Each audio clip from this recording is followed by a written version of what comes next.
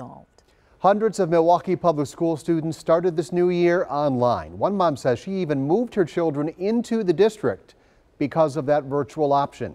New at 10, she's telling our Jessica Maduker her kids are already falling behind.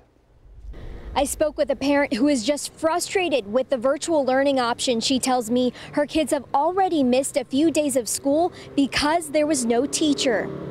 Jennifer switched her children from a charter school to MPS because MPS offered a virtual learning option. But on day one, she says nobody showed up except her kids. The classroom had no content in it, so there weren't learning modules, there wasn't announcements about when class was supposed to happen that day. She has a first and fourth grader. This morning, her first grader's teacher showed up. But as for her fourth grader, there's still no teacher in the class as of this morning. The Wisconsin Department of Public Instruction requires students to complete nearly 1,100 hours of direct pupil instruction for grades 1 through 6. As to who's monitoring those hours, a spokesperson told us. And it depends on the design of the program. MPS has nearly 1,600 students enrolled in virtual learning this semester.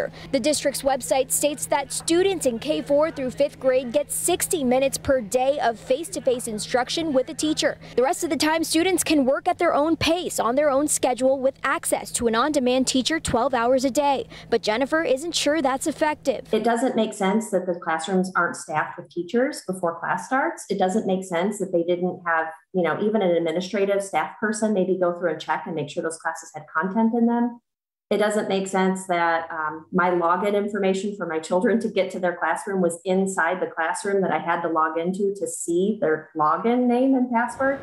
And MPS has acknowledged that this year's virtual learning program is entirely different than last year's and that they're working through some challenges. Reporting from district headquarters, Jessica Maduker, Team J4 News.